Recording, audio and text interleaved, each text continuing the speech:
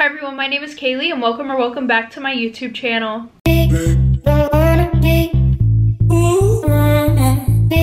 Okay everybody, I know this video is late.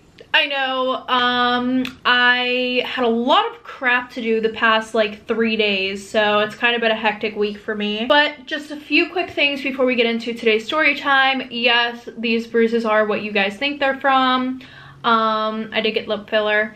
Anyways, so the Steelers won today, which means that we could possibly be going to the playoffs, and it's Ben's last season. He decided to retire. You guys probably don't give a shit, but I'm gonna be doing like a Steelers themed look today. Also, today's story time is about bullying, as you can tell from the title, but I would like to say, in no way, shape, or form do I condone bullying, okay? But I am not going to lie. While I was reading through this story, I did laugh at a few things, so if I'm laughing, just don't take that the wrong way, please. I just have a really bad sense of humor.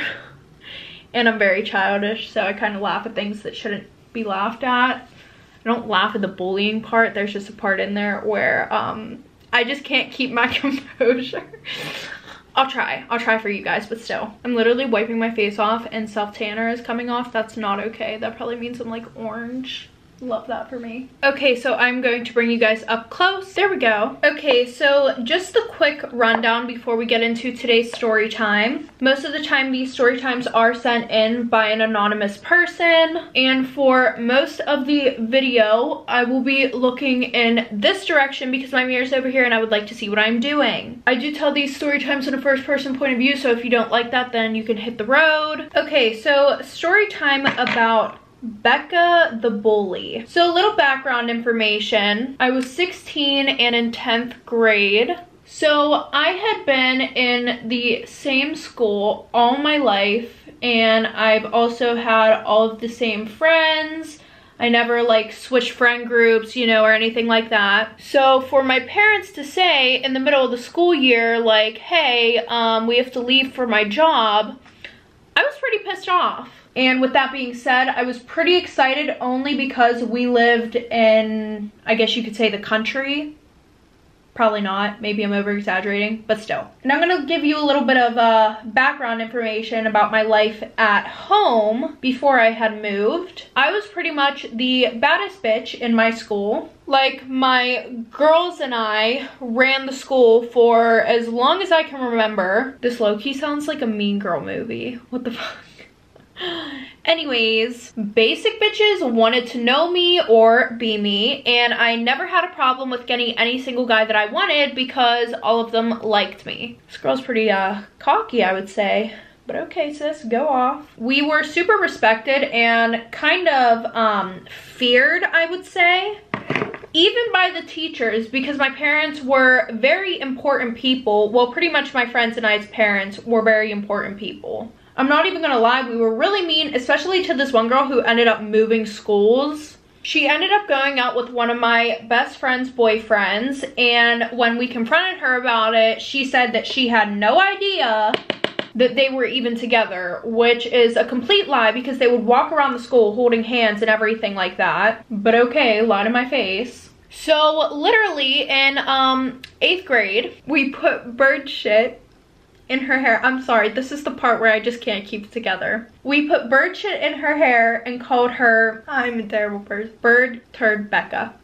And listen, I don't give a fuck who you are. If you put bird shit in my hair, it's on site for everybody. Your mom, you, your dad, anybody, I swear to God. Anyways, back to the story. I definitely regret that now looking back at it, but nothing ever happened. We never got suspended or anything like that, and that just really shows how much power we had in this school. Like, we could just make people disappear like that. But anyways, like I said, new city, new me, leave the old in the past, right? That was the plan here. I would say the first couple weeks were okay. Nothing major happened, but weird things would happen here and there.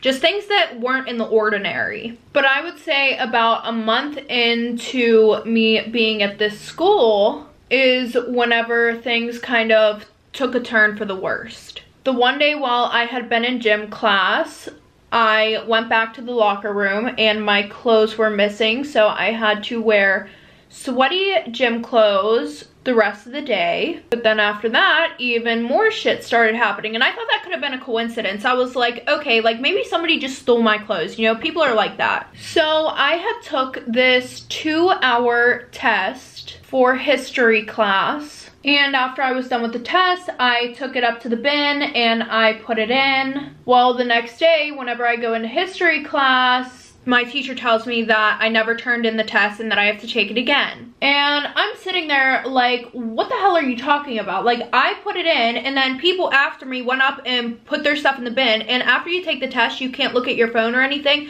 So the only thing I really had to do was sit there and just watch people put their tests in the bin, wondering when I could go on my phone again. So I was like, whatever. At this point, I really had no choice but to take the test again. And also, weirdly enough, so in the morning, whenever you got to school, you had to go and you had to check in on this iPad, right? And you had to like show your student ID every time, and only one student was allowed in there at a time, so you had to kind of go in one at a time. It was only for the students that drove to school too.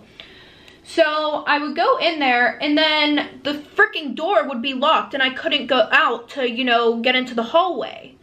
And it was weird, so I had to like stay in there, wait, kind of pound on the door, and somebody would have to come by and unlock it. So it was like that kind of weird stuff that was happening. And the worst thing that happened was the one day I'm sitting in my math class, and all of a sudden a security guard comes and says that they need to see me.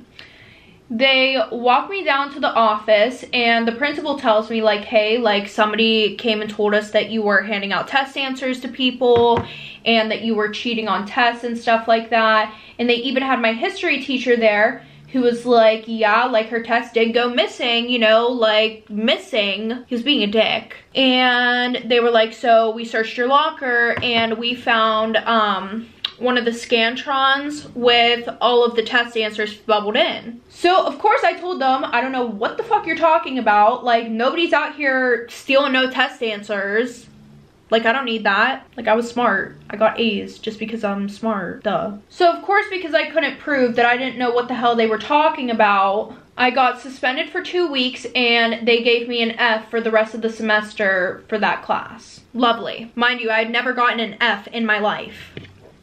I've always had, can you stop? I've always had A's and B's. I mean, out of all this going on, there was one thing that made it better. I had met this boy, and funny thing, he was actually one of the first people that I met at this school. Eventually, after a few weeks of knowing each other, we decided to start dating. We got along super well. And after I told him about the whole suspension thing, he said that he would come and visit me every day of my suspension after school. But he never showed up, of course, because what? Men ain't shit, period. And I would say the worst thing is the 6th day of my suspension, I had went to school to grab some papers, and I had to go into each of these classes to get them. Well, when I'm walking in the hallway, I see him kissing some other girl. I mean, not that weird, to be honest. Like we said, men are shit. They cheat, is what it is. I went home, I texted him, we're done. But then later that day, I'm on Instagram and I realized I was tagged in a picture. And the caption of this picture said bird love with a bunch of laughing emojis, which I was like, what the fuck, why was I tagged in this? Nothing really was making too much sense. But after my suspension was over, I went to school with my parents, and we all decided that it was time for me to switch schools. My parents were pissed off too, because they told the school, like, she's never done this. If you look back on, you know, like everything from the previous school that she was in, no bad notes or anything like that, right? But as soon as they heard that I was willing to switch schools, they were like, all right, you know, yes, you probably should do that. They did not disagree. So pretty much after I left that meeting, everything became quite clear to me on what the hell was going on. So of course, because I had like 3 days left of school before I switched schools, I went to gym class and I went into one of the stalls to change. And while I'm getting changed, quite literally a bucket of bird shit comes falling over the one side of the stall. It gets all over me. It's like in my hair, in my eyes. It was quite disgusting, actually. I went blind for probably 4 minutes and all I could hear was laughing on the outside of the stall door. So I tried opening one of my eyes to grab a piece of clothing that thankfully didn't have bird shit on it. I wiped my eyes, opened the stall, and realized that the girl that I bullied from my school was the one who was doing all this shit to me. She was standing there laughing with her friends, and I went to walk out of the stall so that way I could probably like beat her, when all of a sudden the stall gets slammed back at my face, hits me in the head, and I fall, and I'm like screaming at this point. Thankfully, they had showers in the locker room, so I ran over to the shower. I wasn't going to tell any of the teachers about it because, listen, the teachers like to gossip, and I wasn't about to have everybody knowing that I got bird shit poured all over me, even though there's probably a video on it somewhere on the internet. We don't know. But I was pretty livid, to say the least. And usually after gym class, we would all take a shower. So I grabbed my shower shit, went into the shower, and the only clean clothes that I had at this point were my gym clothes, but I just skipped school after that. Like, it wasn't happening. I wasn't about to fucking walk into gym class and act like everything was okay when it really wasn't. But the next day, whenever I went into school, there was a whole meeting on why one of the stalls were filled with bird shit. And of course I told the teachers because, excuse me, you're not about to get away with bullying me. You got me fucked up. Like, sorry girly. She got suspended. And then of course I told the teachers that she's the one who's been doing all this crazy shit to me. Of course they thought it was some conspiracy or whatever. But then they had checked the cameras in the hallway and saw her going in and putting the test answers in my locker and stuff like that. But I guess at the end of the day, I did get a taste of my own medicine. I mean, Becca was my bully the whole time and I didn't even know. All the pranks and, pranks and dirty games that she was playing, I completely walked into. So, I mean, good for her, you know. She got me. Now, I'm not gonna lie, I am really thankful, I guess, because I learned a lot from her, and to this day, I don't judge or bully. I listen and help because at the end of the day, no one person is better than the other. But I decided to stay at that school instead of moving. Like I said, I told the principal about all the shit. She got suspended. She came back. And at the end of the day, her and I did end up becoming really good friends. Okay, everybody, if you like this video, make sure to give it a thumbs up. And if you want to send in your anonymous story time, click the link down below in the description. And if you want to see more of me, make sure to hit that subscribe button. And if you want to know whenever I post my next video, make sure to hit that bell. But other than that, I will see you guys next time.